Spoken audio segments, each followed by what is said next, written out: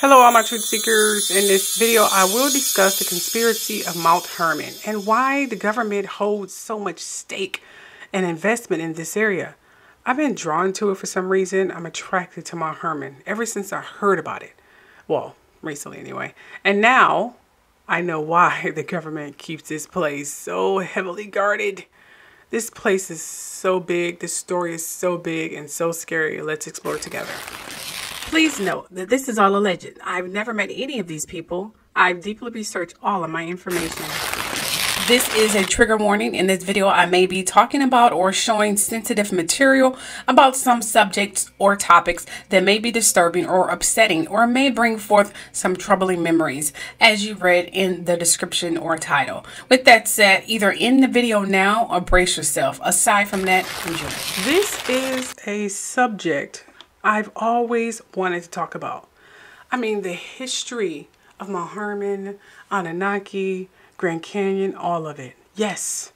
I mean, I have been enamored with the Book of Enoch and a lot of historian books and things of that nature, Egyptian Book of the Dead. I have them all. And I've been comparing things. I've been going very, very deep about all of it. Looking at TikTok videos, not many on YouTube. They're so well guarded. But going to a library whenever I could, but mainly I just, get my books from offline. But yes, it definitely opened up a lot of things. And comparing it to the Bible as factual proof, I discovered a lot of stuff that been misinterpreted and false taught, but it necessarily wasn't false taught. It's just that some of us were hearsay and repeating hearsay without actually diving in and reading for ourselves.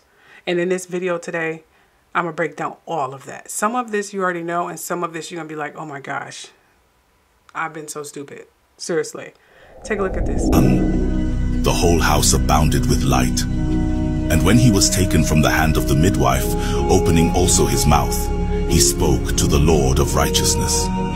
Then Lamech his father was afraid of him, and flying away came to his own father Methuselah, and said, I have begotten a son, unlike to other children. He is not human, but resembling the offspring of the angels of heaven, is of a different nature from ours, being altogether unlike to us.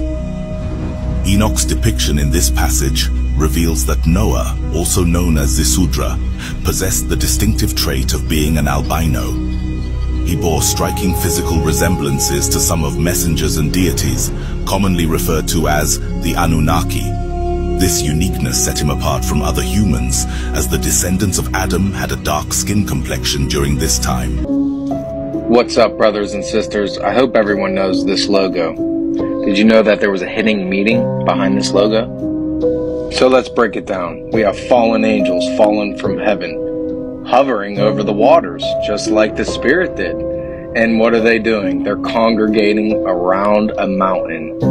Now, where do we get that from? And how many stars are right there? The Book of Enoch speaks about 22 angels fallen from heaven, congregating on a mountain called Mount Hermon. Right here, by name. Now, when Lucifer originally fell, he took 1/3 of his angels. What is 1/3? 3.33. Why is that number so significant? Now, why is 33 so significant? Well, when the angels fell, they landed on the only geological place on Earth that represents their number, 33.33 north and 33.3 degrees east, using the Paris Prime Meridian. So let's bring this all together. Paramount Logos has a mountain with 22 stars around it. The Book of Enoch has 22 stars mentioned by name that congregate around a mountain, and the mountain is literally the only geological place on Earth that represents their number using the Paris Prime Meridian. Things that make you go, Wait till my next video and I'll connect something else with Mount Hermon. Now I'm a little confused. They say that Mount Hermon is overseas somewhere around the New Israel. You all know that Israel, as we call it today, was formed around 1947, conveniently around the time of the Treaty of the North Atlantic in 1949, and when NASA established in 1958.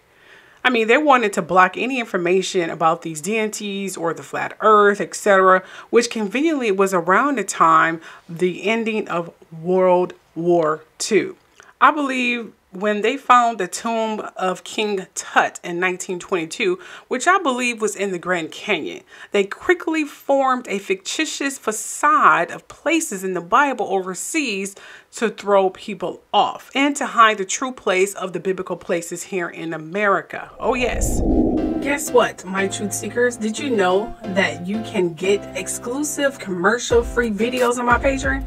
I post my viral and block and YouTube videos on there and more, and stories that I wrote. You know, I write stories, people. Oh yes, I post them on there. I'm gonna start doing my video diary on there pretty soon. Yeah, I need to communicate with my truth seekers. They are lifesavers. I love you all. Oh, okay, I'm supposed to be advertising my Patreon. The link is below. For example, I don't think there is one reed of sea, that's R-E-E-D of sea. I think there are multiple aspects of that description. One near the Gulf of Mexico, near the Atlantic Ocean. Yes, the Gulf of Mexico near the Atlantic Ocean, where the Atlantis may be beneath the Bermuda Triangle. The second one is near the Pacific Ocean and near California, where Israel is. Well, that name anyway. You know, the land they called the City of Angels, Mount Hermon, is near Louisiana, near original Egypt. I mean, why do they call Los Angeles the City of Angels? Here are the popular answers. As colonizers and missionaries moved in, the Tonga people faced the same hardships and diseases as many other Native American groups. Hence the Tonga people, which means the Tonga people was not the Indians. They were, yes, Negro people. Yeah. Well, anyway, I'm sure y'all get the point. They were already there. The land at the banks of the Los Angeles River, the history books decided was no longer called Yangva. The Spanish moving and deemed it El Pueblo de la Reina de Los Angeles, the town of the Queen of Angels. Yeah, or Angeles, referring to the Catholic figure of the Holy Virgin Mary. This one small settlement was centered near what it is now, Union Station in downtown Los Angeles. Now, LA historian Doyce B. Nunes points to a map dated 1785 named El Pueblo de la Reina de Los Angeles. However, not everyone agrees with this Nunes person statement. Several competing variations include El Pueblo de Nuestra Señora de Los Angeles, meaning the town of Our Lady of the Angels. Another refers to original name for the Los Angeles River, which is El Pueblo de Nuestra Señora la Reina de Los Angeles, or de Rio Porciúncula, meaning the town of Our Lady, the Queen of the Angels of Porciúncula River, meaning no one knows anything. The people who claim to be the inventors probably translated from what the land was already called or stories they heard, kind of like what they do now. With that said, how did Los Angeles in English, called the Angels, how did it get its name? With that, I'm gonna have to go deep. Hey, my truth seekers, did you know that I have a blog? A blog that I post personally selected stories onto. I also have an online journal where I give you a peek at my personal life and more. So please go to thetruthshowchat.blog. All the links are below.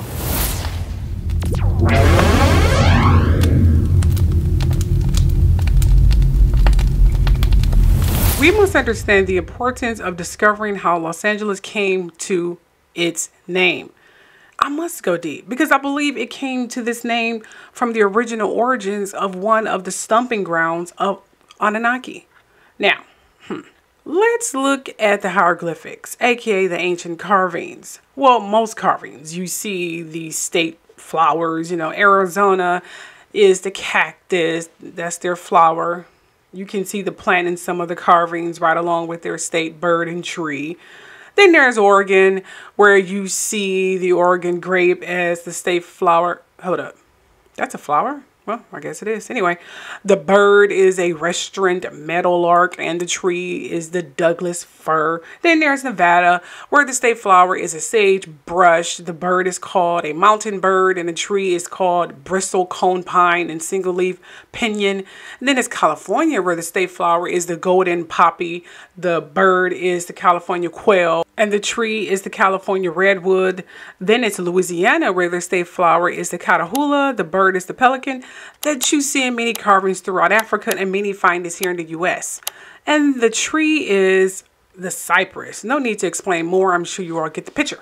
And so on and so forth with the states and stuff. Anyway, but to fast forward, I discovered some of the state symbols, etc. within the area of the old map where the land of Israel was initially located, and conveniently where the Missouri and Mississippi rivers are located and connected.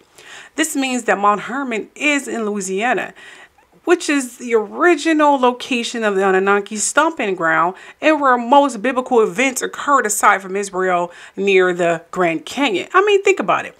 No one knows why Los Angeles is called the City of Angels. Again, all the stories are myths and stories. Some of those areas in the U.S. are so well guarded, archaeologists haven't found anything in Africa groundbreaking or historical of the magnitude of the findings of King Tut, which I believe was found here in the Grand Canyon and not in Africa. I also believe that thousands of years later, when Moors, Indians, and Hispanic dominated the U.S. and took over most of the U.S., well, the world, the Caucasians, aka descendants of the offspring of the Watchers, and please note the Watchers were different races, predominantly dark blue, golden color, but you know, there was some other color as well. Anyway, offspring of the Watchers, not fallen angels, but we'll call them that for argument's sake. But they are from the Anunnaki, who were called Watchers. They were to report what was going on down here, but they came down here and had intercourse with the inhabitants of the land. They called their offspring Nephilim. And when the Nephilim began to cohabitate with the people of the land, like those of Goliath, then when these entities began to have intercourse with the people, they called them giants and Neanderthals. Those who were negatively affected by the sun had to hide in the mountains, and those mountains are called Caucasus Mountains, where many experiments were reported to have happened. This is why the whites are supposed to be called Caucasians and not white. I'll explain that later. Anyway, they also started to eat each other and any animal or bird they could find. The only animal they spared were dogs.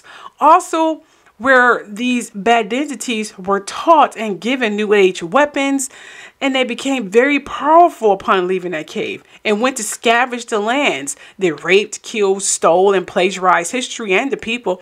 This is also why the Caucasians are predominantly the only race obsessed with space, aliens, planets, wolves, vampires, and so on. They feel their original selves and origins when they do that. Oh, I'm not done yet. You see, the original Black Asians are ate by these Neanderthals, and they became the New Age Asians we know today. Hence the creative gifts they get from Negroes and their style and flair that they seem to take from our culture for people. Yeah. Indians were later created versions of Negroes, blacks, etc. The originals are with wool type hair, aka modern Negroes. The ones that God as ISIS created are the original inhabitants of the world. Okay, the Italians are descendants of Hispanics, whether they want to believe it or not. The Hispanics / Latinos / Puerto Ricans / Cubans, no matter how much they want to divide themselves in tribes or whatever, they are descendants of Negroes and Indians, who was created much later. They don't have the same amount of melanin as modern Negroes, but they do have a little. The redheads are descendants of these fallen angels who had intercourse with the land's inhabitants, and albinos were created. So when the albinos had intercourse with these offspring, aka Neanderthals, they created what we see now as today redheads. The original albinos are mainly mixed with the pure blood of what we call the fallen angels and Negro people. And believe it or not, that means Negro people, they all don't have that white, paley skin. Some of them have regular golden skin, dark skin, but they still have red hair. It depends how much melanin got produced in their blood. Okay, so not all redheads are albino. Just want to point that out. Okay, Malcolm X was albino, and so on and so forth with that. Now, the Arabs, the ones who believe they're descendants of Abraham, who are not, they didn't inhabit that land until thousands of years later. They are just descendants of Caucasians, or another version of Caucasians in general. You see, thousands of years later, the Caucasians everywhere are reaping the benefits of that bloodshed. But don't get it twisted. Negro people weren't the heights we are now.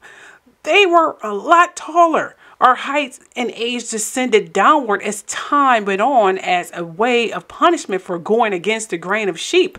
Hence the teachings of Amun-Ra, who was among the watchers, aka Anunnaki, who didn't do what he was told upon coming down here. He made a deal with the Roman rulers at the time to create what many are praising, yes, Christianity.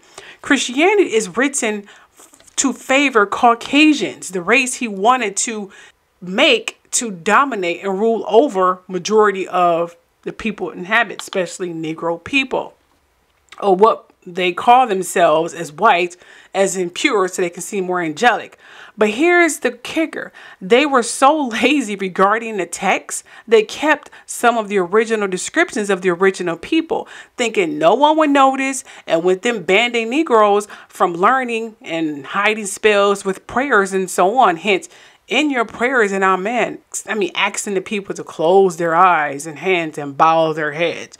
They didn't want you to see their deception. Oh, when the original identities start to seep through, aka what many are called demonically possessed, they call them brainwashed or demons. You see, the original spelling of demon is D-A-E-M-O-N-S. That's D-A-E-M-O-N-S.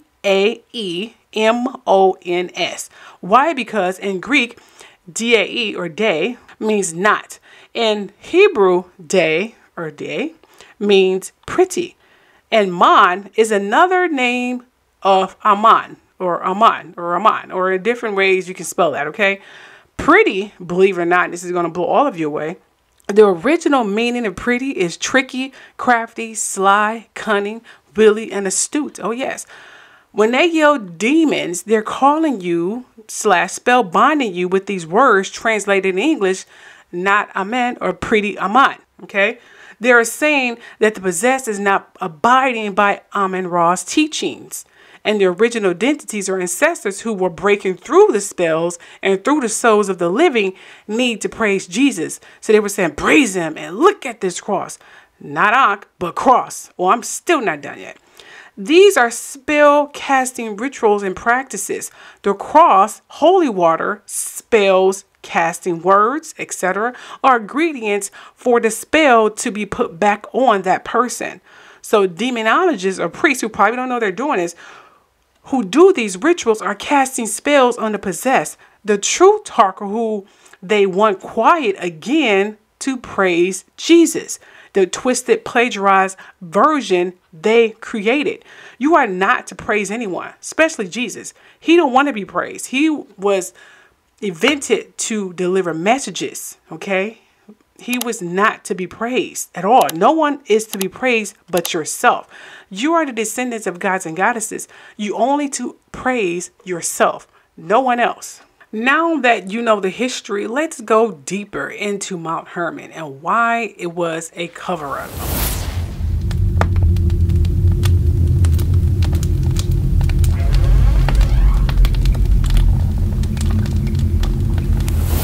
Mount Hermon is described in the Bible as being east of Israel, aka Promised Land, and northern boundary of the Amorite Kingdom, aka Mesopotamia, or what it says in Wiki is a mountain of clusters.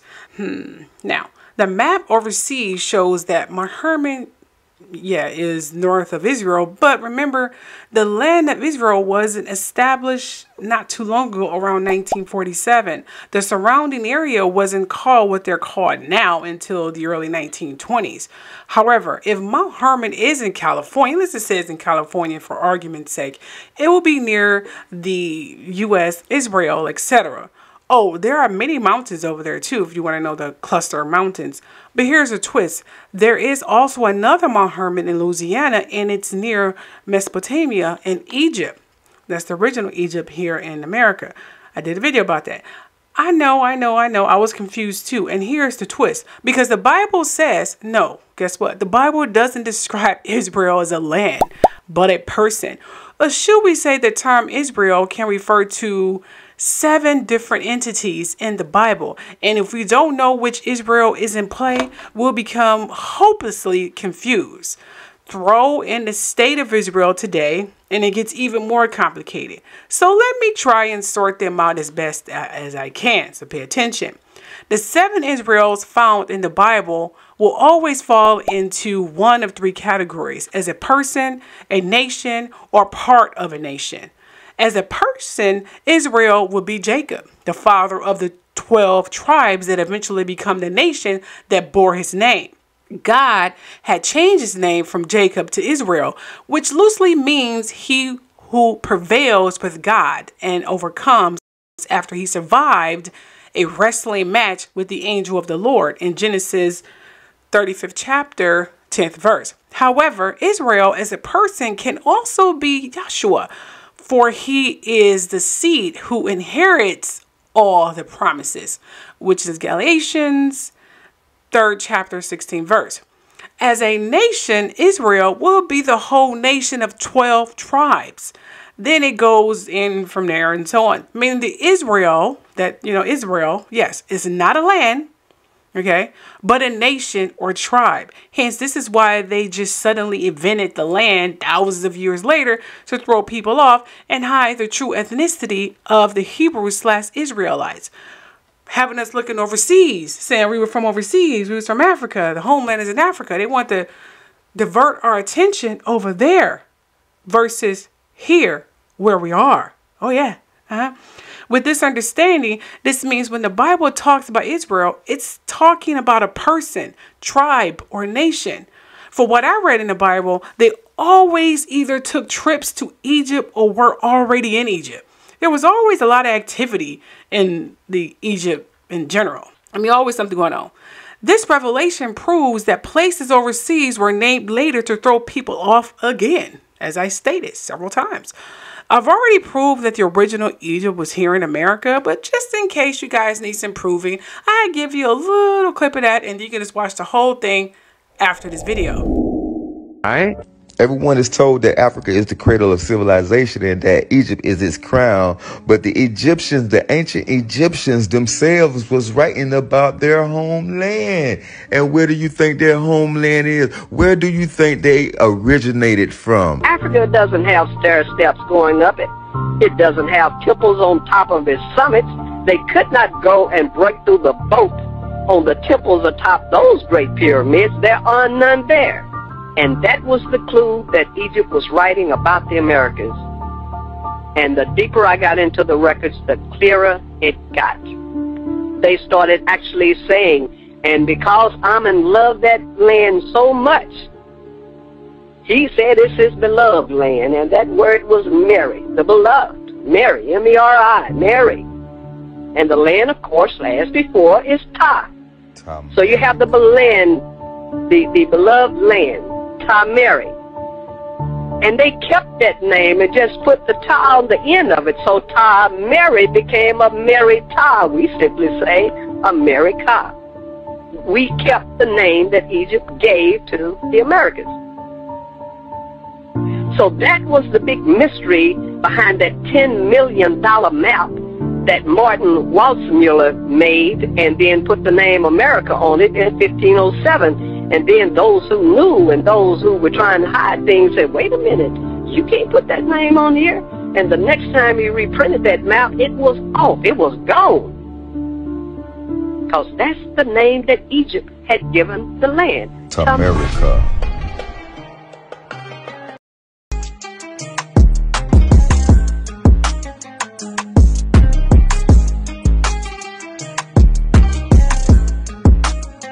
Compliments to Brother Caribio for his extensive research.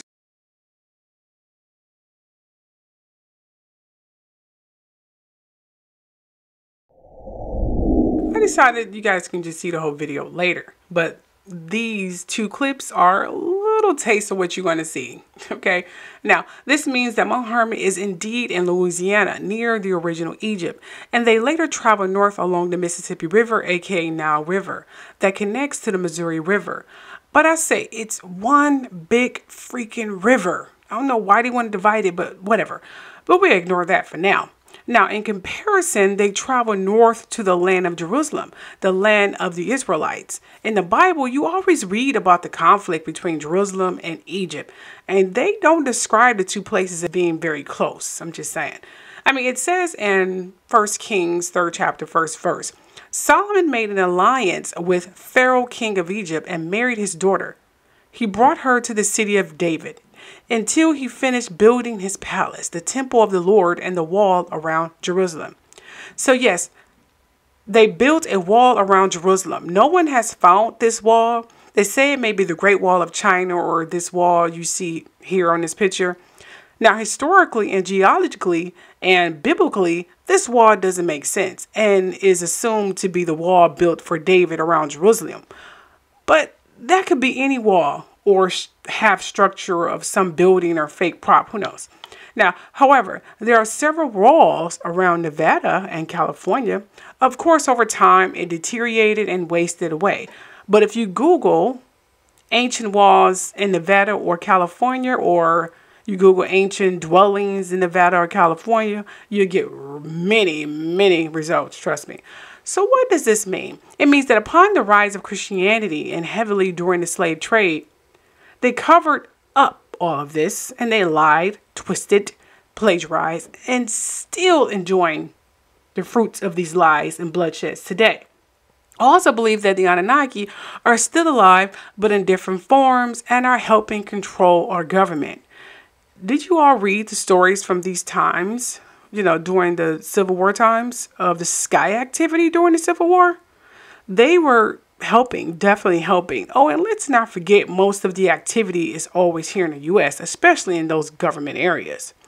This is why Russia, China, and so on want America so badly. They know it is the original land of history and Anunnaki, who are described as being entities of color of golden, black, and dark blue. Take a look at these. Where did he got this information? So the ancient Egypt, the original one, not the one that we know of today, is actually in America. I know, it's hard for me to wrap my head around this one too. But did you know that there's more pyramids in North America than there are in Egypt?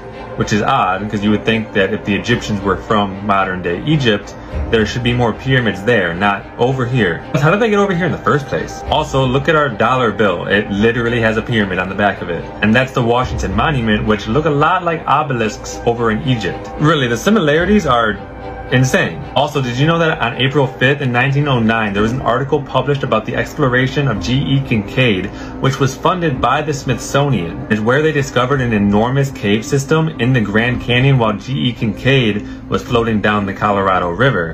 And this cave system extended 1,600 meters into the ground. Like, that's massive. And they found Egyptian hieroglyphics. They found tools. They found pottery. They found even mummies in it. They found an entire room full of them. But they won't tell you that because to this day, the Smithsonian is in denial of ever funding such an exploration, and there are claims that G.E. Kincaid never even existed. But that's not even where it stops. Look at this old map of America. It's called Ti Amarikan, and in the Egyptian hieroglyphic dictionary, Ti Amaru, which means people of the land of the Nile flood, aka Egyptians. Ti Amaru, Ti Amari, land of the Egyptians. These are the Cherokee and Pawnee native Moors, which were the original black people in Ti Amari, the land of Egypt. And that leads to believe that the Moors of Ti Amari, the land of Egypt, are the original Israelites and the original children of God. In this video, I will give you a deeper insight on the true origins of aliens. You'd be surprised at the lies we've all been told for so many years. Wow. Like gray-haired creatures. Heck, they went far as to stage crashing scenes with fake dummies and actors to reveal what they allegedly saw. But what we need to do is take a closer look at what they really saw. As for the likeness of the living creatures, their appearance was like burning coals of fire, and like the appearance of lamps. It went up and down among the living creatures, and the fire was bright, and out of the fire went forth lightning. And the living creatures ran and returned as the appearance of a flash of lightning. Why do you think the slave said, "Swing low, sweet chariot, coming forth to carry me home"? You ain't talking about a slave ship. Slave ships float. But if you're asking something to swing low, it has to be flying high. So 3,000 years ago, located 700 miles south of Cairo and the Giza Plateau, at a place called Abydos, there's written on the ceiling beams of the New Kingdom Temple, carved in stone, images of flying contraptions. Y'all can't see them from there, but you get the DVD and we'll zoom in on them for you. Here you see flight that Bugs and Neil were on. But anyway, there is one image there that shows black people getting off. So people with dark skin getting off. Not dark, black. Black skin. Really black. Yeah. Were they tall? Yes. Very tall? Yeah. How tall? Do you know? Well, they got out the doorway. I don't know how high that is, but well, what? Say 7 feet would be probably a conservative estimate. Have you heard about Clark McClellan's statement about that? No. Oh, you haven't? The close encounter of the fifth kind is when you reach out and try to communicate with extraterrestrials. The government doesn't want you to do this. There's actually an FBI file on me because I'm contacting extraterrestrials and talking to them, a race of beings hundreds of millions of years ahead of us. It can go from a light body to a 3D body. It can phase in, phase out, and travel through time and space. And they're very conscious beings. One of the most advanced. They too were once us. You see, back in the ancient times, in the time of queens and kings, pharaohs and such, they used to mold themselves like the gods and goddesses with their elongated skulls. These beings are not aliens. They are the gods and goddesses who have been recorded to have flown in and out of the underworld for centuries, as many of you may have saw in hieroglyphics and also in some famous paintings. The flying machines that we're using now, they used that thousands of years ago. Oh, and believe it or not, they also had Wi-Fi, hence the pyramid that was used for that. Aliens who casually travels to, you know, the African parts of the world that has the roots of anything black. You see, it was the Africans and certain tribes that used to go around teaching various parts of the world hygiene and the use of incense. Sounds familiar, don't it? Arabs and Persians are now known as that, but they weren't that before. Yes, that trade, race, and so on was taken over by the people who are claiming it now as their own. Anyway, getting back to the point of the idea of ancient aliens building the pyramids began, and why some academics think racism lies at the heart of many extraterrestrial theories, despite the fact that you can find many scriptures in the Bible about it. For example, it says in Exodus 22:21, "Do not mistreat an alien or oppress him, for you were aliens in Egypt." Then in Exodus 23:9, "You should not oppress an alien, for you know the heart of an alien, seeing you were aliens in the land of Egypt." Then it said in Leviticus 19:33-34, "When an alien lives with you in your land, do not mistreat him. The stranger who lives as a foreigner with you shall be to you as the native born among you, and you shall love him as yourself. For you live as foreigners in the land of Egypt. I am Yehu, your God." And then in Leviticus 25:23, "The land shall not be sold in perpetuity, for the land is mine, for you are strangers and live as foreigners with me." So that means that these entities were different, but they were that much different. They weren't that much different than like everyone else there. They were just descendants of gods and goddesses walking on earth among the living as the people were once before. Hence when he said, like, you were aliens of the land, his land. This can be explained in the hieroglyphics. But let's move along here. Now, if this went over your head, that also means they embellish the slave trade. Most of us were already here. This is why there isn't much real evidence left despite it being only 200 years. You know, it's only been over 200 years when slavery stopped. They lied. And this lie was set during the Greatest Reset, also called the Mandela Effect. If you want to learn more about that, search for this on TikTok or go on my TikTok page or one of my channels here. I'm sure you'll find it. Anyway, well, that's it. Let me know what you all think below on that note. Don't forget to subscribe, share, and like, and hit that bell so you get notifications when I do post my videos. See y'all later. Love you. Bye.